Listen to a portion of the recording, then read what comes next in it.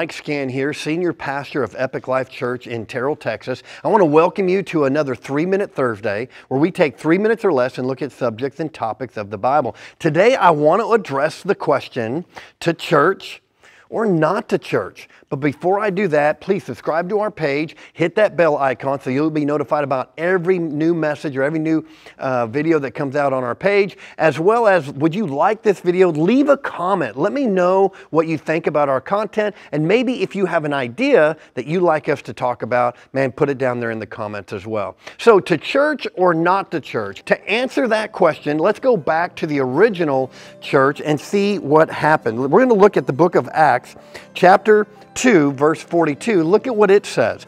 It says, they were devoting themselves to the teaching of the emissaries and to the fellowship and to the breaking of bread and to prayer. Fear lay hold of everyone and every soul, and many wonders and signs were happening through the apostles. And all who believed were together, having everything in common. They began selling their property and possessions and sharing them all as they had need.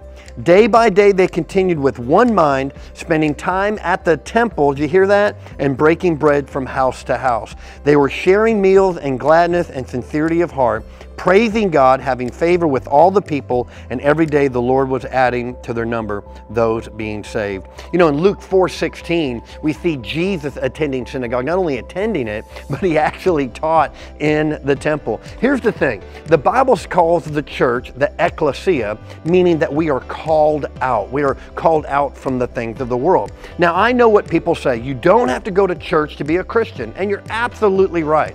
Going to church doesn't make you a Christian any more than walking into a barn makes you a horse. It just doesn't happen, right? But because you're now part of the Messiah, now that you're part of the church, we are to gather together. Why? To lift each other up, build each other up, and gather. Matter of fact, if you go back to what God says in the commandments of the Torah, in the Torah, it says that we're to have a holy assembly, or a convocation. A convocation is a holy meeting. It's a gathering together. In the book of Acts, we see two things. One, they gathered publicly. They went to temple together. And two, they met in house to house. And this is what I want to tell you. The book of Hebrews in chapter 10 says that we're not to forsake the gathering of ourselves together in this meeting as the manner of some who have. But as we see the day approach, we should do it even more. Church, we're living in very difficult times, and one of the things we need more now than ever is to gather together as the called out ones and worship together. Look, I know I've heard people say, well, my church is in the woods, or my church is on the lake. That's not true. That's not true.